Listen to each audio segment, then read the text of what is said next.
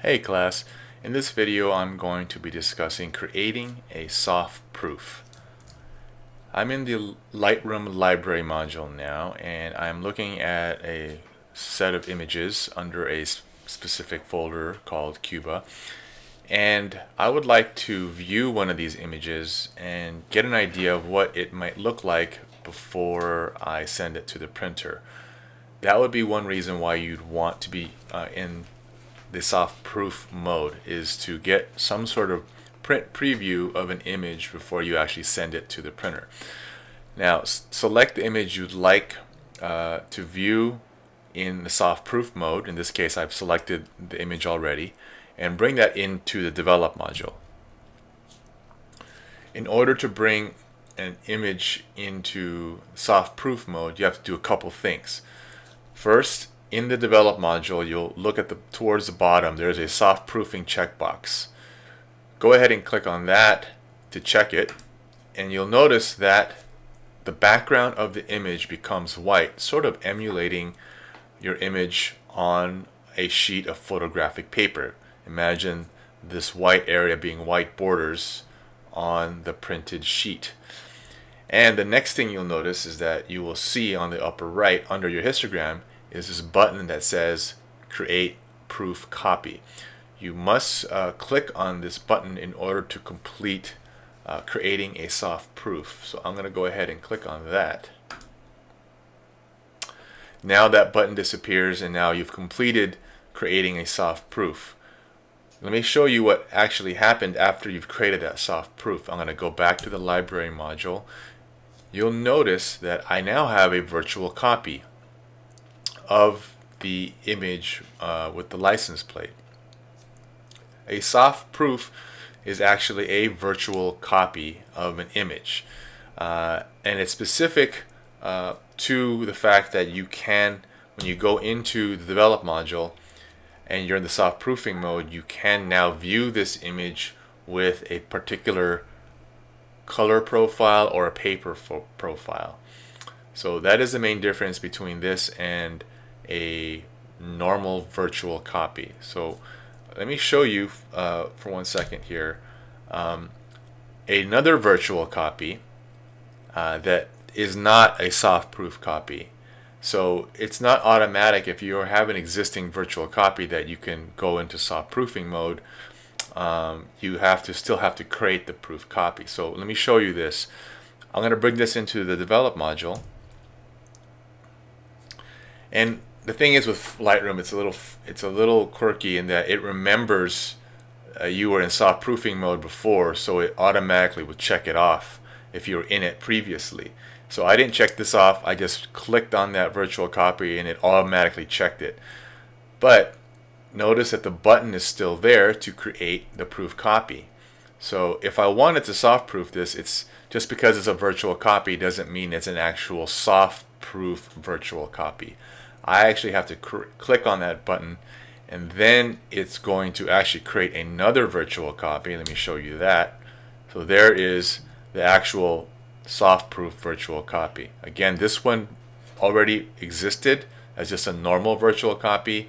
When I went in there and I said create soft proof copy, it created another virtual copy, but it's a soft proof virtual copy. Now, how can you tell which one is a soft proof copy versus a regular virtual copy? You really can't tell by just looking at the library and seeing these earmarks at the bottom left corner. That tells you it's a virtual copy, but doesn't really tell you if it's a virtual or just a if it's a virtual copy or if it's a soft proof virtual copy. You won't know until you go in there and click on soft proof. So if I were to go into this one, we know that that one was a proof copy, and if I check on the box, which already was checked, I do not have that button to say create proof copy.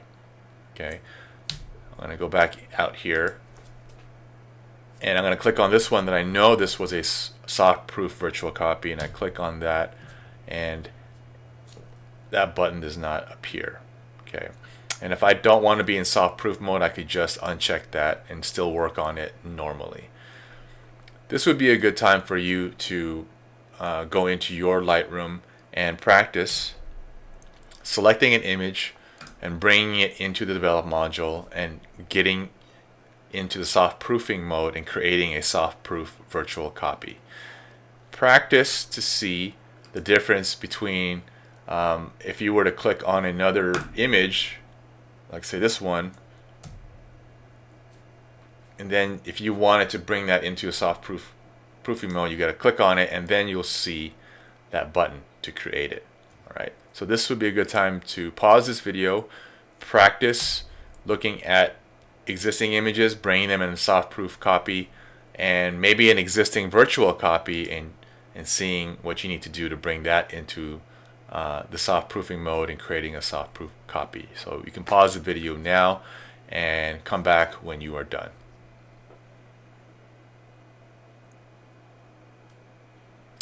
Okay, so we're back after you've practiced creating a soft proof copy and viewing that soft proof copy. So remember, Lightroom is a little quirky. If you click on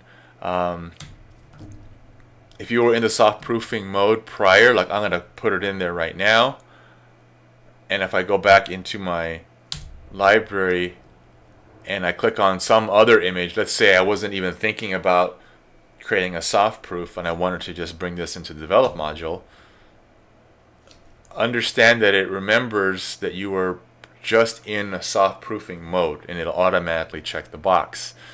So be aware of that. When you see the white background behind your image, that's an indicator that you're in the soft proofing mode. And ask yourself, do you need to be in soft proofing mode? And you'll also see this create proof copy. If this image was never a virtual copy, a soft proof virtual copy to begin with, you will see this button here asking you to create one. So if you don't need to be in soft proofing, you just go ahead and uncheck that checkbox and work in the develop module as normal. Notice the difference again up here below the histogram. This is without the soft proofing mode. If I were to click on soft proof copy, you will get this profile area prompting you to select a particular color space or a paper profile. And you may get this button if you haven't created the proof copy yet. So know the difference between what you're seeing here in the soft proofing mode versus when it's not there, which is regular, normal develop module mode.